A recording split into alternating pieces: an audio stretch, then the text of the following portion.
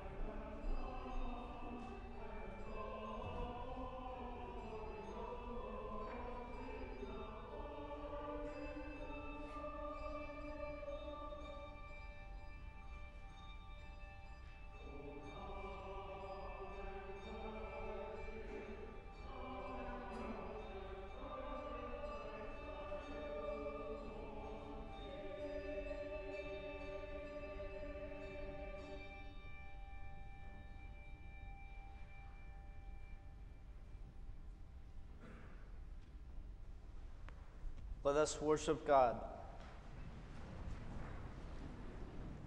Sing to the Lord a new song. Sing to the Lord, all the earth. The voice of the Lord is over the waters. And in the temple, God's people say, Lord. The Lord be with you. And also with you. Let us pray.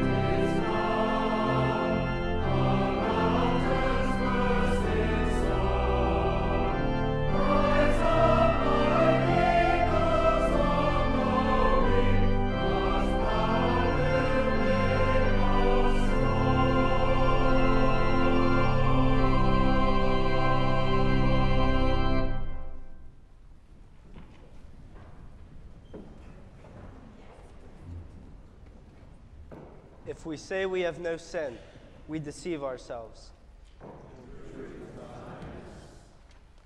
In humility and faith, let us confess our sins to God. God of glory, we confess that we have not sought your face.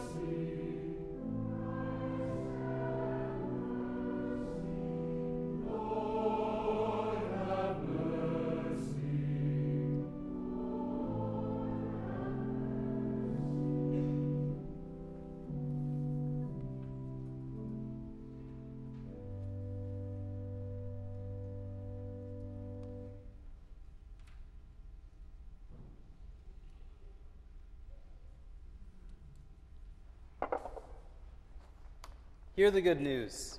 Who is in a position to condemn? Only Christ. And Christ died for us, Christ rose for us, Christ reigns for us, Christ intercedes for us. Anyone who is in Christ is a new creation. The old life has gone, a new life has begun. Friends, believe the good news of the gospel. In Jesus Christ, we are forgiven. Since God in Christ has forgiven us, let us also forgive one another. The peace of Christ be with you. And also with you.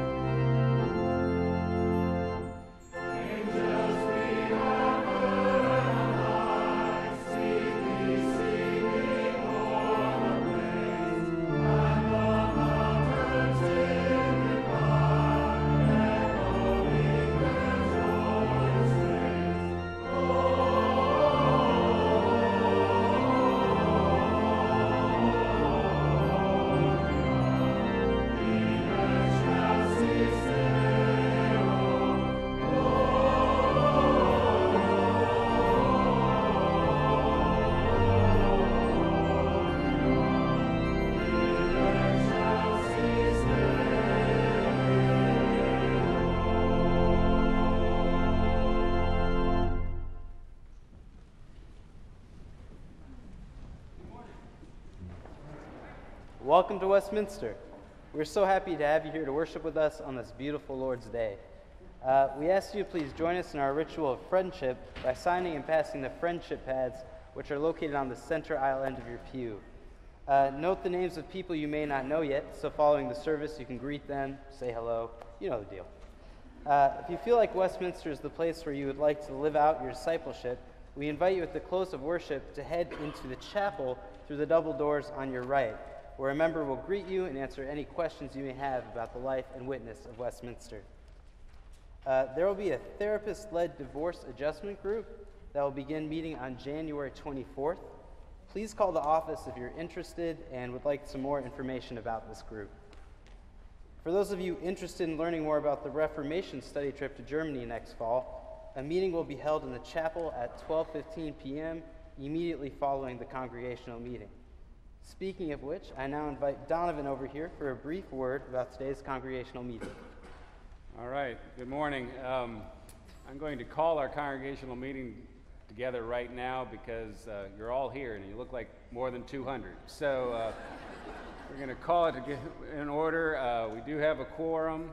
I'm going to have our worship be our opening prayer, and please don't go anywhere for the close of worship because we have a special motion coming from our associate pastor nominating committee. So let us continue our worship.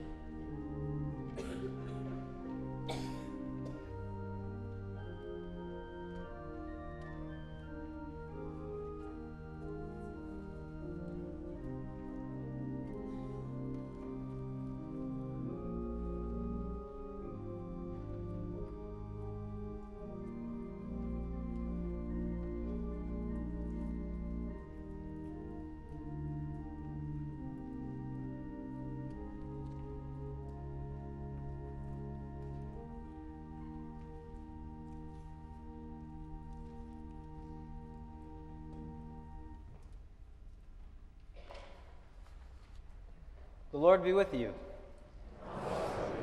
Let us pray. Prepare our hearts, O God, to accept your word. Silence in us any voice but your own, that, in hearing, we may also obey your will. Through Jesus Christ our Savior. Amen. The first reading today comes from Isaiah chapter 42, verses 1 through 9. Hear the word of God. Here is my servant, whom I uphold, my chosen, in whom my soul delights. I have put my spirit upon him, who will bring forth justice to the nations. He will not cry or lift up his voice, or make it heard in the street. A bruised reed he will not break, and a dimly burning wick he will not quench. He will faithfully bring forth justice. He will not grow faint or be crushed until he has established justice in the earth, and the coastlands wait for his teaching. Thus says God the Lord, who created the heavens and stretched them out, who spread out the earth and what comes from it, who gives breath to the people upon it, and spirit to those who walk in it. I am the Lord. I have called you in righteousness.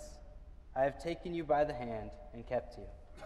I have given you as a covenant to the people, a light to the nations, to open the eyes that are blind, to bring out the prisoners from the dungeon, from the prison those who sit in darkness. I am the Lord, that is my name. My glory I give to no other, nor my praise to idols. See, the former things have come to pass, and new things I now declare. Before they spring forth, I tell you of them.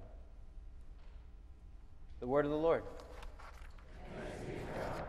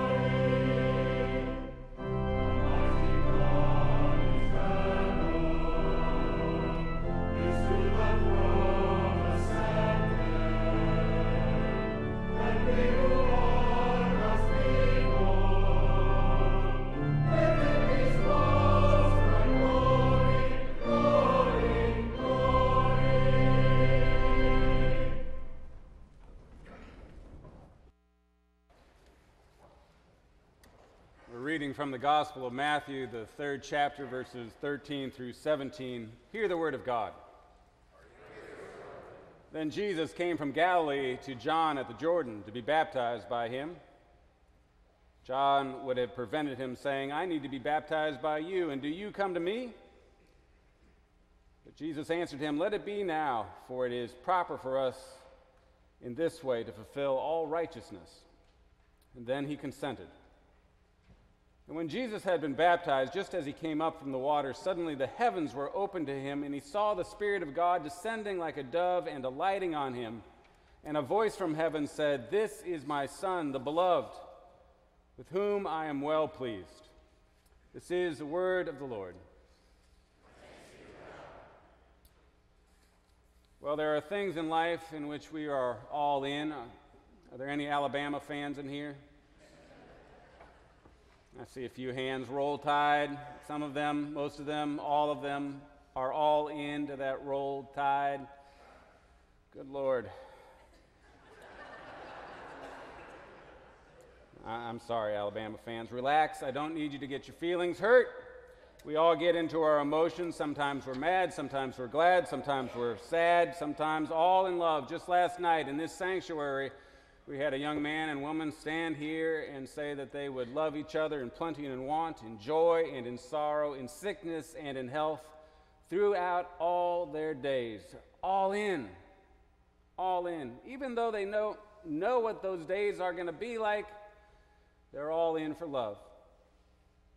And I'm reminded of the widow who stood just out there, meeting faces upon faces, giving her condolences. And she standing, 50 yards, maybe less than that, and 65 years away from the place where she stood, and said those vows. And the tears in her eyes said she was all in. All in. All in is where you are when a baby is born. When that baby is born, it just moves the furniture out of your heart. Suddenly, it's all about the kid.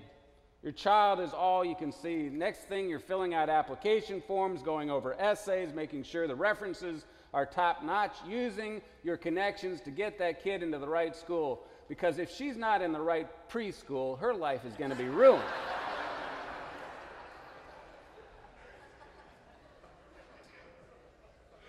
All in. It's when you want a baby and you can't. All you think about, all you hope for, all the sadness, all the frustration of it all in. All in can be work. Your work. You took the risk to start the business. Where's the next sale coming from? Can we meet payroll? All in will be that worry that keeps you chewing your fingernails in the daytime and staring at the ceiling at night. All in. Surely you must have something in your life for which you're all in. And maybe it's just life. Are we not all into just surviving in this world? I'm always trying to figure out, how do I make it through my life? How do I just keep going? I've got a a semester to pay for yet. I've got a car that's 17 years old, a classic, and it may be a classic disaster. Who knows? Will the air conditioner work for another year? Then there's politics and the stock market and mom. There's always mom. There are relationships that I need to work on. There are relationships where whatever happened to? Where are they? I'm all into my health. I've got this funny thing going on with my knee. I feel it when I go up the steps. What's that about? All in. I'm all in trying to keep this ship afloat, trying to keep all you passengers happy, and that isn't easy. You all have opinions over everything, theology and politics and paint colors. There's no coffee this morning, I know.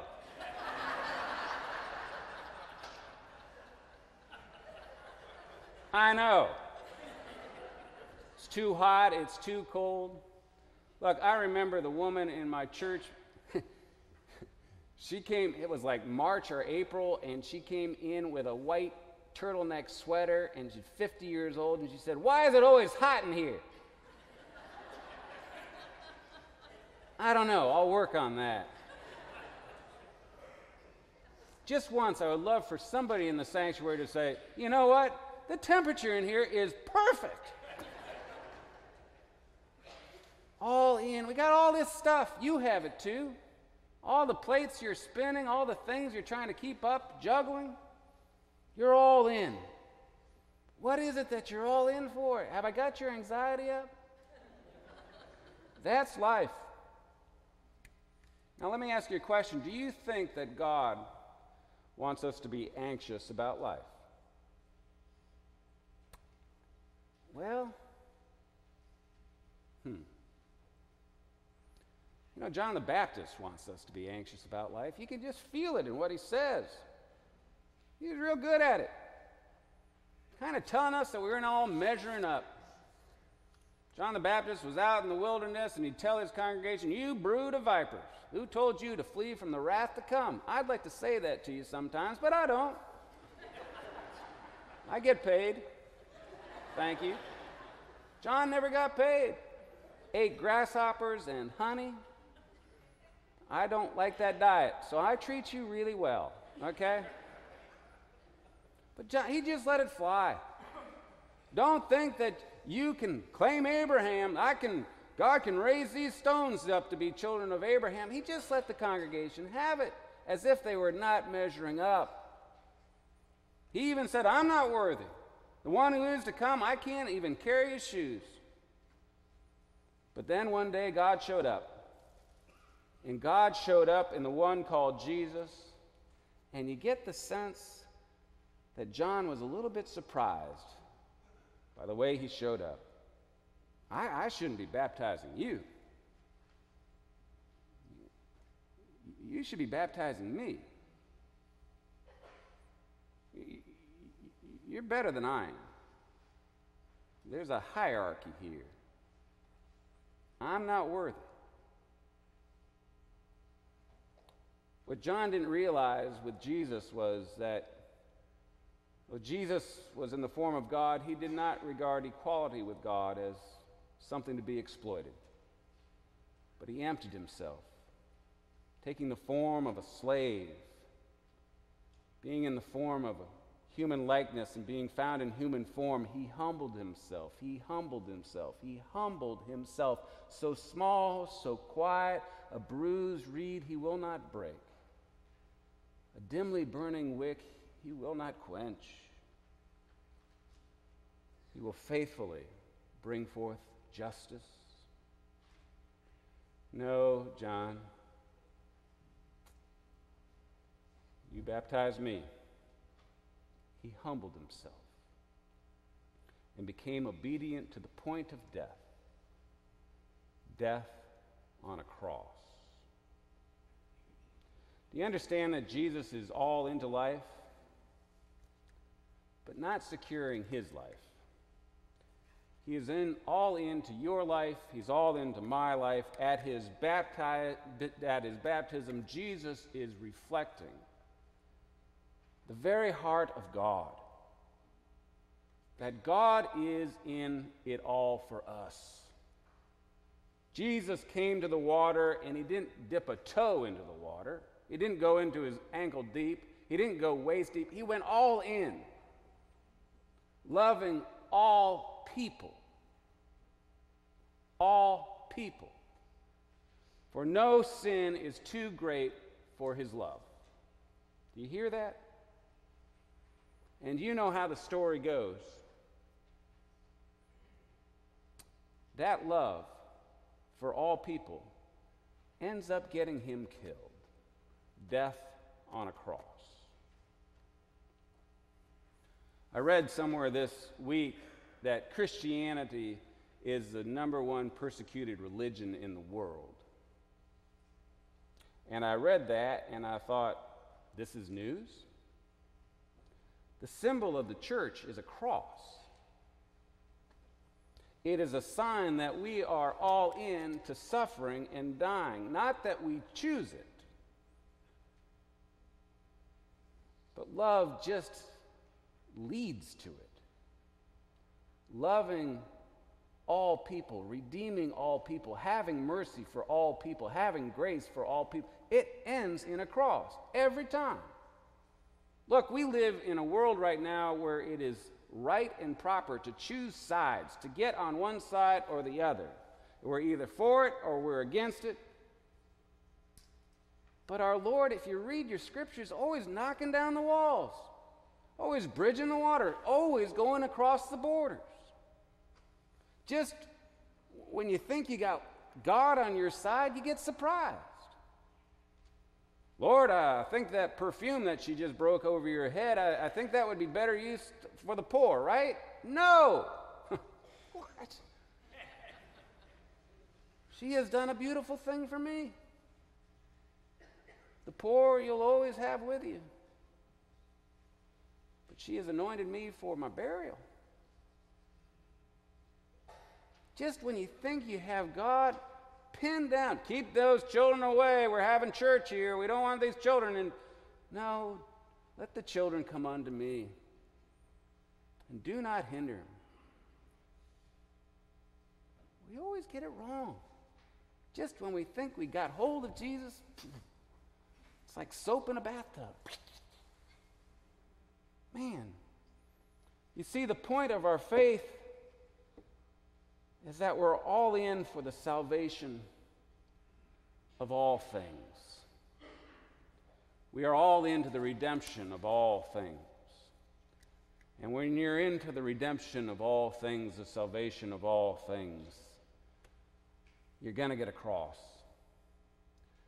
Last Saturday, I was in Memphis dropping my daughter off for Rhodes, and we spent a night in a hotel, but went over to see the Civil Rights Museum in Memphis, which is right there at the Lorraine Motel where Martin Luther King was shot. They just renovated it, and if you haven't been there, you need to go. I'm ready to drive a bus and get everybody there, because it is one powerful museum. Its power comes from the fact that we are run by money, and we will sell our integrity and our faith in order to make money off of people. And the first room in that museum was an art collection of photographs, of beautiful, beautiful, artistically done photographs of people who are currently slaves in this world. People in Nepal making bricks covered in red dirt. People in Africa digging for gold and diamonds. People in Asia just sitting down at sewing machines making clothes for us.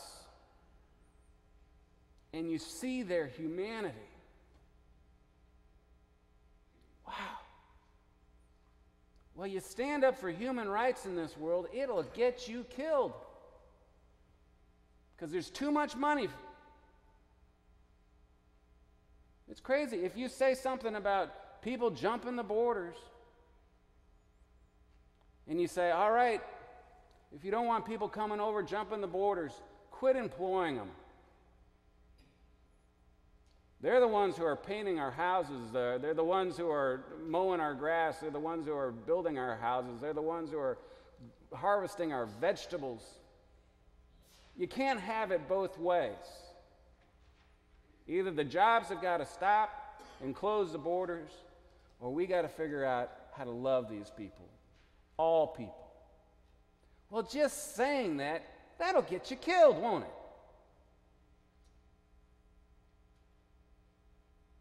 But the love of God goes to both sides. It goes to the slave, and it goes to the one who's doing all he can to enslave people. You remember Amazing Grace, how sweet the sound? That was written by someone who found God, who was involved in the slave trade. You don't write people off just because they look like Pharisees or they look like tax collectors. You don't write anybody off. That's the power of the love of God, that God is all into redeeming all things. Now, I don't want to give you a lot of anxiety, but our waters of baptism, I don't know. If I look at my life, I think, how much have I been all in for the waters of my baptism? I may have dipped a toe in. When you look at my whole life. But that's where God is all in with grace and mercy. Lord, help us. But I still believe that if you allow the Spirit to come in, that you can hear the voice of God calling you to be all in somewhere, at some time, at some moment. Think this week, think today, tomorrow, this week, this month. Think about someone for whom you can go all in with the waters of your baptism. Maybe someone with whom you've been estranged.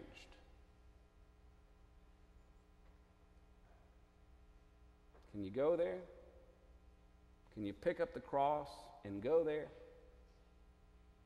Maybe someone with whom you have to forgive because you have been forgiven. Maybe someone with whom you just need to give a listening ear. Just let them talk. Go all in. Sit there. Maybe cry with those who cry. Laugh with those who laugh. Just be all in with someone, somewhere. Be all in. And when you go all in your baptism, I guarantee you, the waters will rumble. And the Spirit will come down. And the voice of God will say, "This is my child, with whom I am well pleased." All in.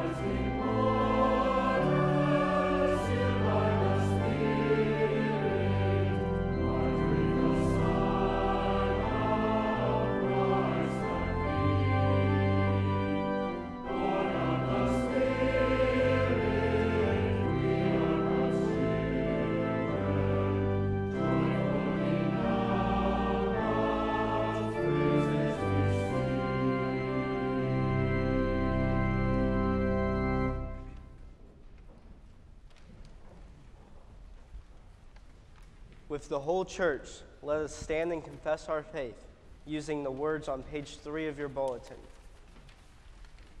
Do you believe in God, the Father Almighty?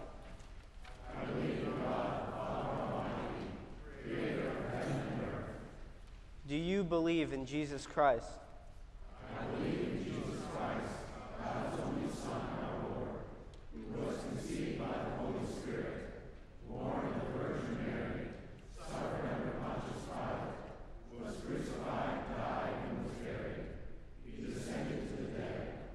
On the third day he rose again. He ascended into heaven. He is seated at the right hand of the Father, and he will come to judge the living and the dead. Do you believe in the Holy Spirit? I believe in the Holy Spirit, the Holy Catholic Church, the communion of saints, the forgiveness of sins, the resurrection of the body, and the life everlasting. Amen.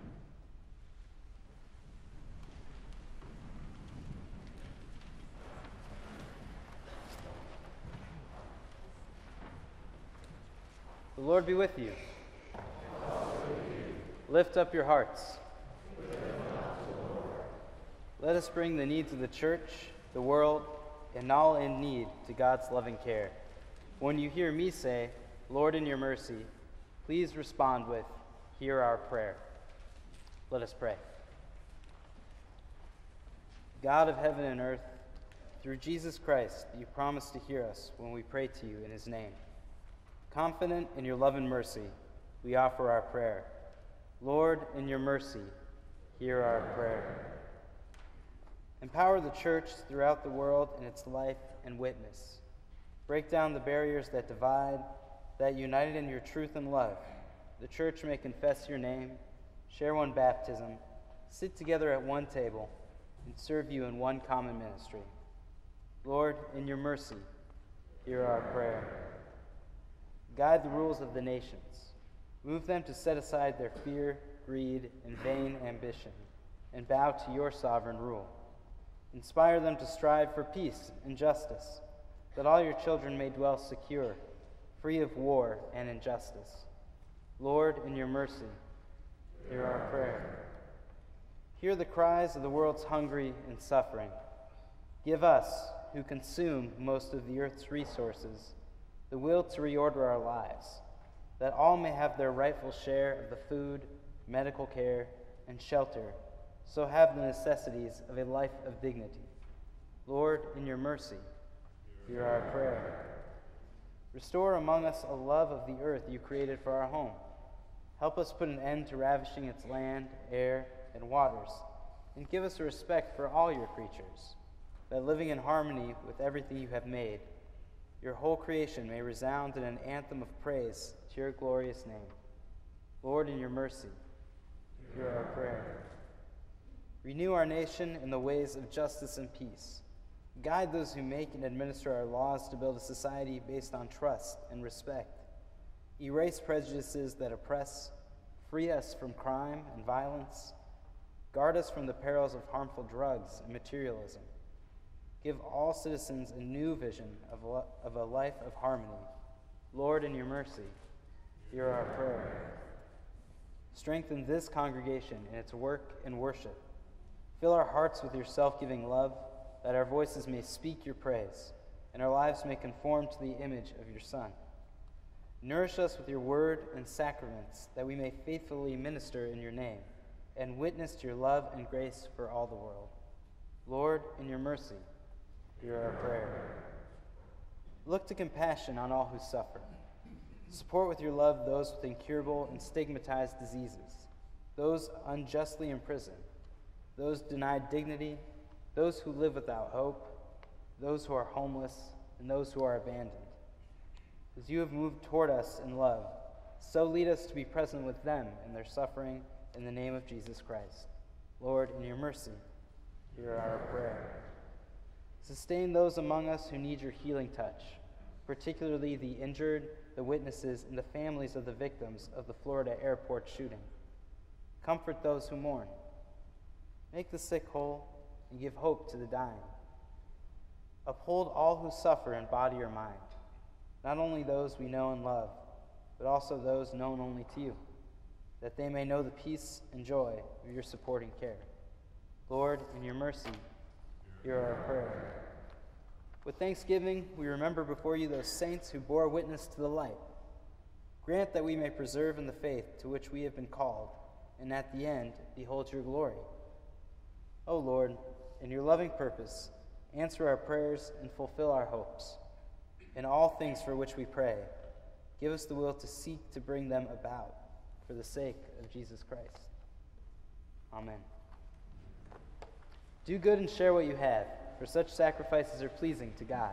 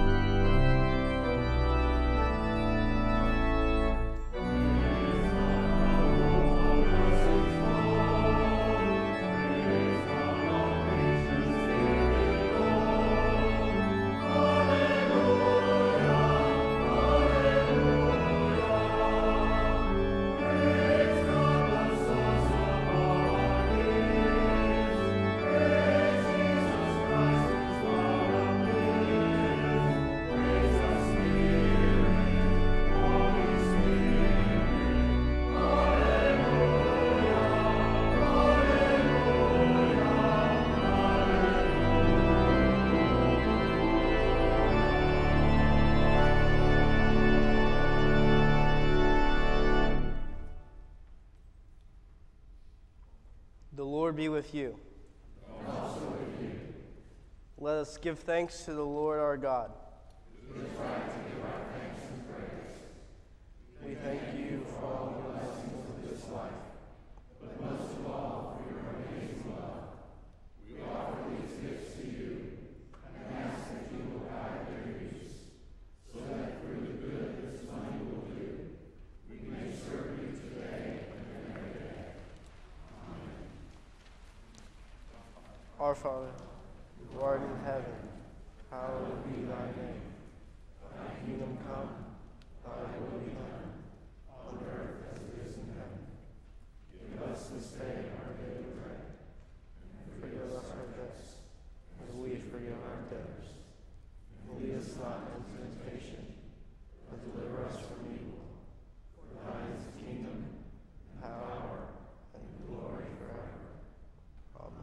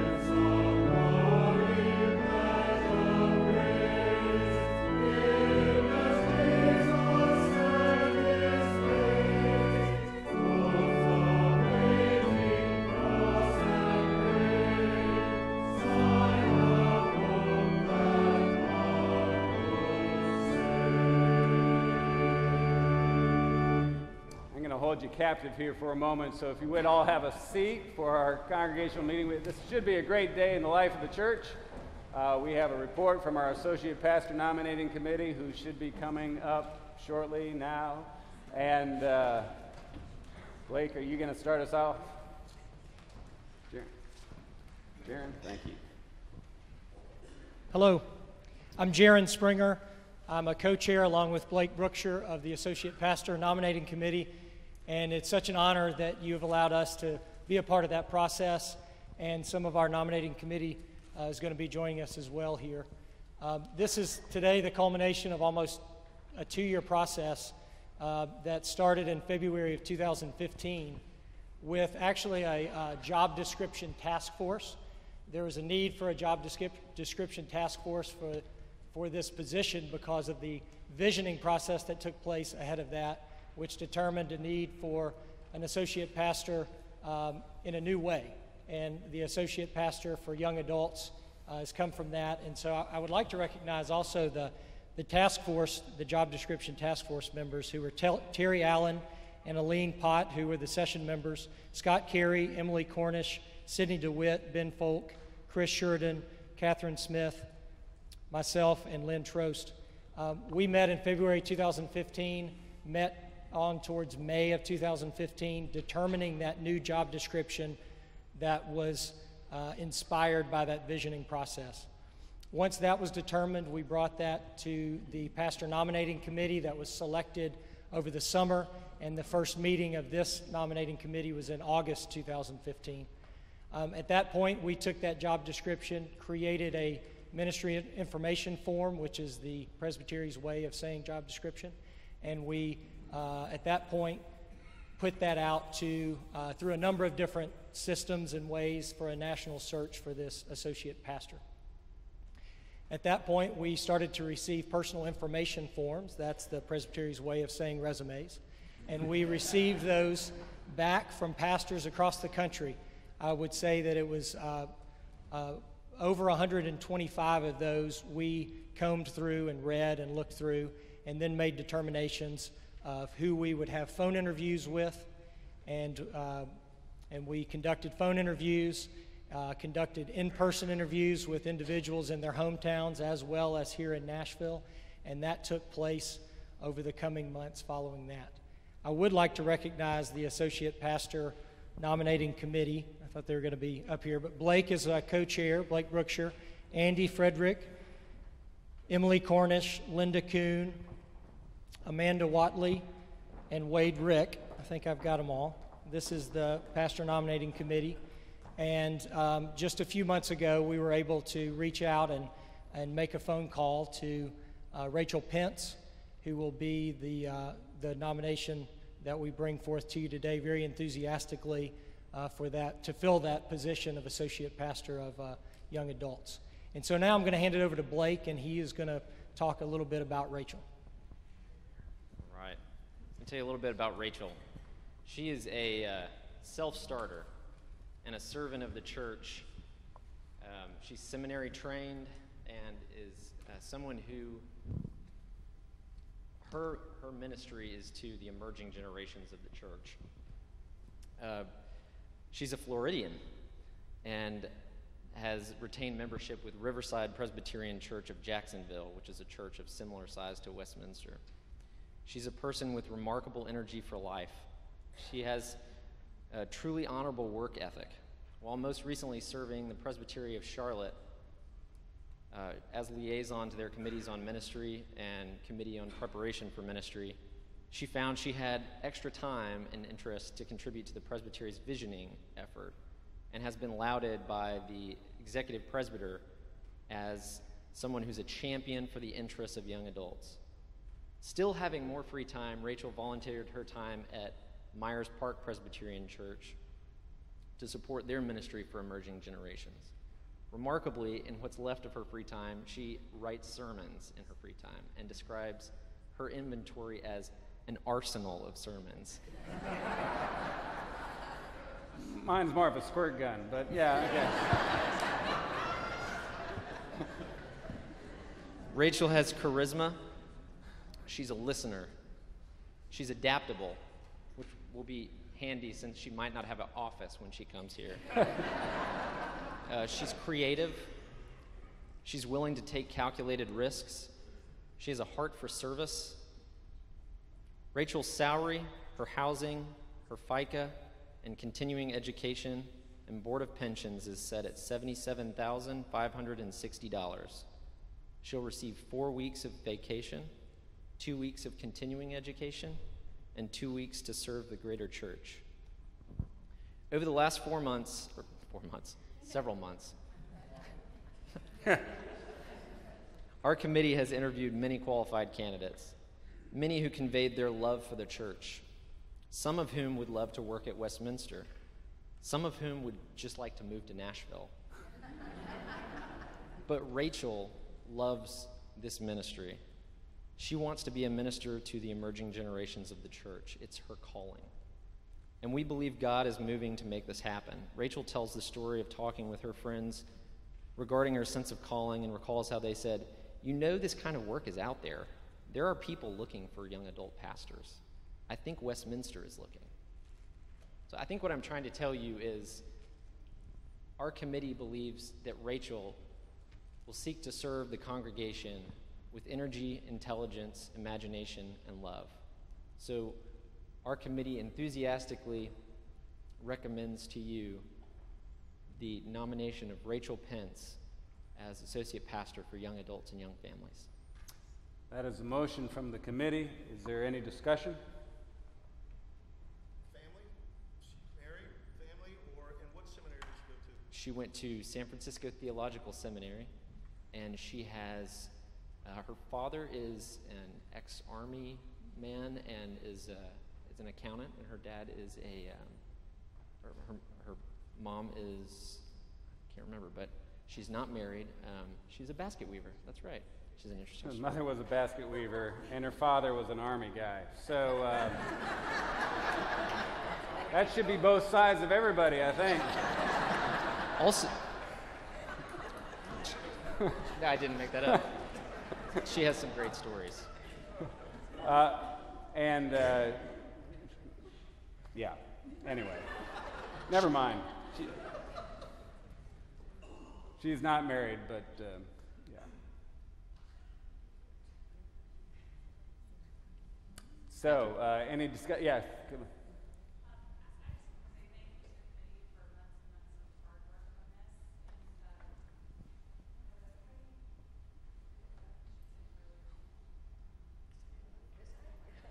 Yeah.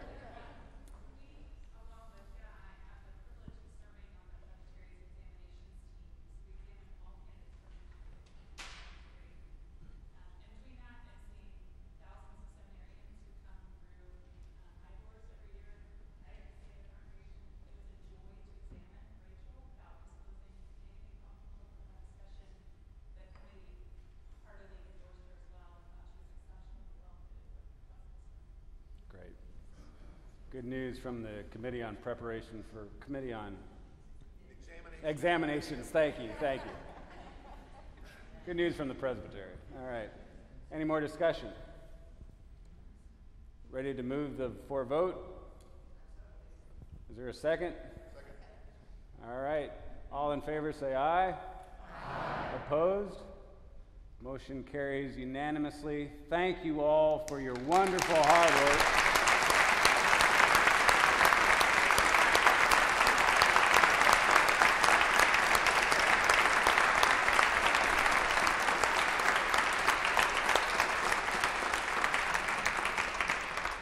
So Rachel's going to be on payroll on January 15th, and so she's going to see your wonderful new office. Try to make her happy if you can. Presbytery meeting is what day, please? February 4th.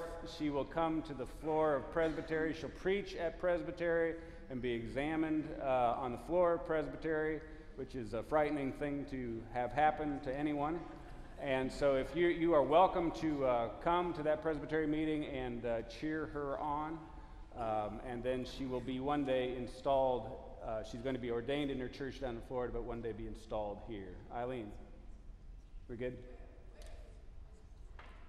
The Presbytery meeting is First Murfreesboro. If it's not there, we're sorry. Okay? Let us stand for the benediction. Now may the Lord bless you and keep you. The Lord be kind and gracious to you. The Lord look upon you with favor and give you peace. And all God's people said, Amen. Thank you.